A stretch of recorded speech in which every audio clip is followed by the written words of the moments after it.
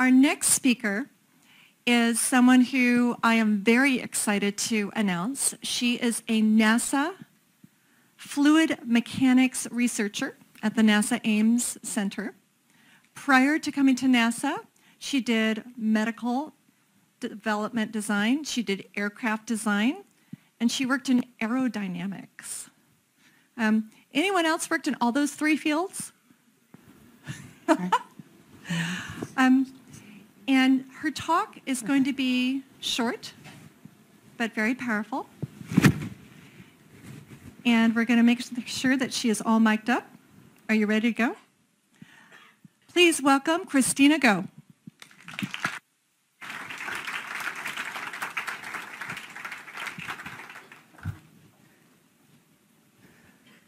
Hello. Whoa. Today is the day that I come out as a homosexual, both professionally and personally. I've always been really private about my personal life, especially at work. When I started my career in college, I told myself I wasn't going to come out until I had a well-established career. So if there were any repercussions, the damages wouldn't be too severe. Well, I just started my career. I thought to myself, what would be the point of waiting? How long would I have to wait for, giving way to the pressure to succeed before I felt comfortable enough to come out? As time went on, I actually started feeling ashamed of myself. It wasn't like I wanted to talk about my deep, dark feelings about the person I was currently dating to my colleagues. It was more the comfort and satisfaction that I was in hiding such a huge part of myself, Monday through Friday, anticipating the stressful questions when asked about my weekend plans with my partner, and remembering to use the pronouns he instead of she. I work for a government agency where the average age is 53, and the generation gap is more than obvious, especially when I'm not even half that age. So it should be no surprise that the idea of coming out stunts me with fear when I'm surrounded by conservatism and social differences in our lives outside of work. While my mind is filled with uneasy thoughts and what-ifs at the idea of coming out, I feel myself hiding deeper and deeper into my shell and losing a part of who I really am. Will I be looked at differently? Will the friends I've made still want to be my friends? Or will I be the new gossip at my job as people whisper my name as I walk down the hall? It's never as bad as it seems in my head, or I really hope it isn't.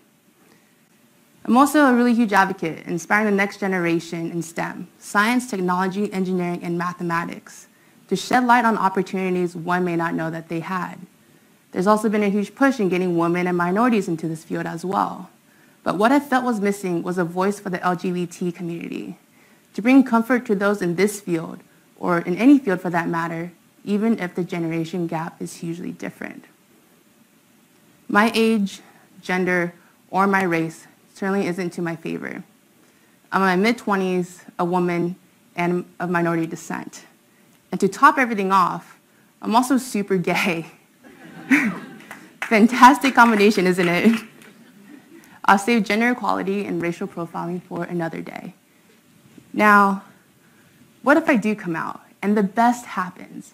I'm overwhelmed with acceptance of my peers, but there's that one person that doesn't agree with my lifestyle.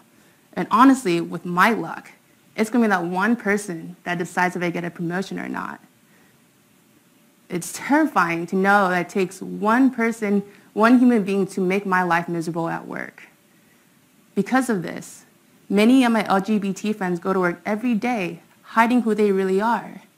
They listen to their colleagues speak about their hetero partners, and when asked back, they simply brush off the question with a vague and generic answer.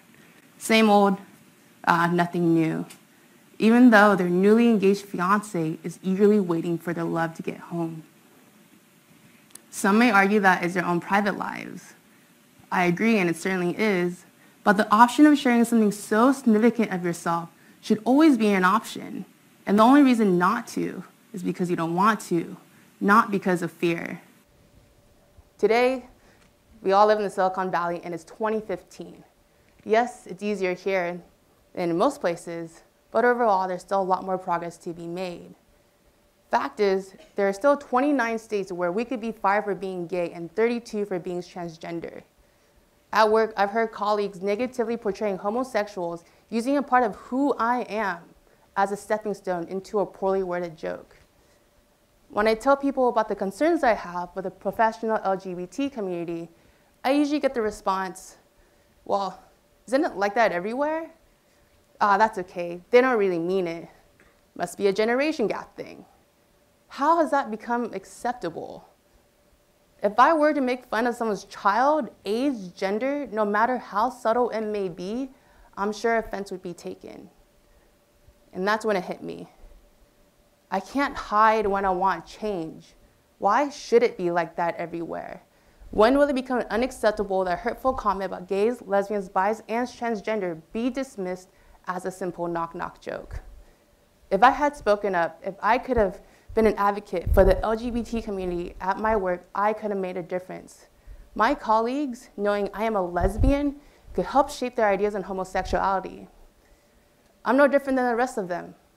I'm able to work efficiently, think critically, and there's no rainbow that follows me around to distract anybody. My sexuality will never compromise the integrity of my work, and I no longer want to treat that part of me like it would. I must say, it's difficult being up here today, having my coworkers in the audience hearing this for the first time. But I've realized that my silence is not only damaging to my own self-image, but damaging to everyone that struggles professionally to be out the closet. And with this, I hope that my voice today will bring those around me courage, awareness, and acceptance. Thank you very much.